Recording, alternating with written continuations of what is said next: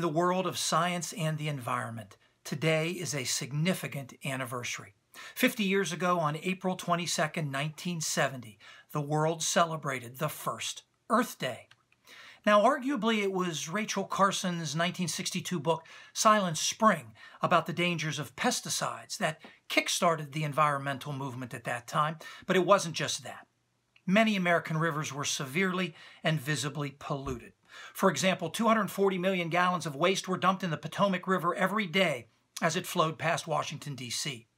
Oil-soaked debris in the Cuyahoga River in Cleveland, Ohio, had caught fire at least a dozen times, most recently in 1969.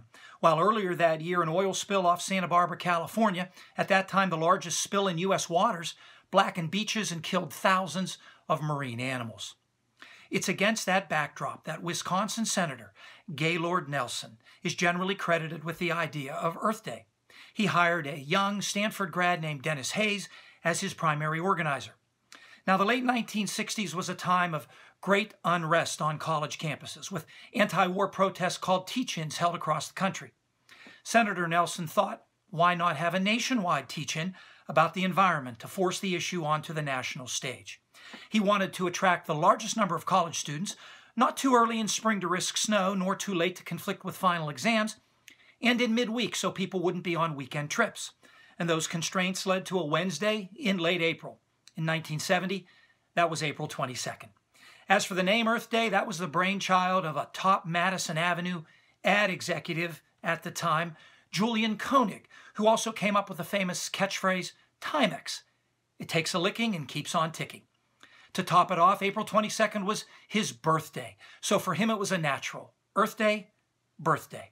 And millions turned out for that first Earth Day, spread across thousands of colleges and primary and secondary schools and hundreds of communities.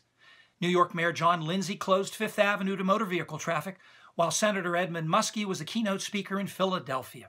And 25 years later, Gaylord Nelson received the Presidential Medal of Freedom, the nation's highest civilian honor. He's now hailed as the grandfather of all that grew out of that first Earth Day, including the Clean Water Act, an amended Clean Air Act, and the Endangered Species Act. And it's no coincidence that President Nixon proposed the EPA, the Environmental Protection Agency, less than 3 months after that first Earth Day.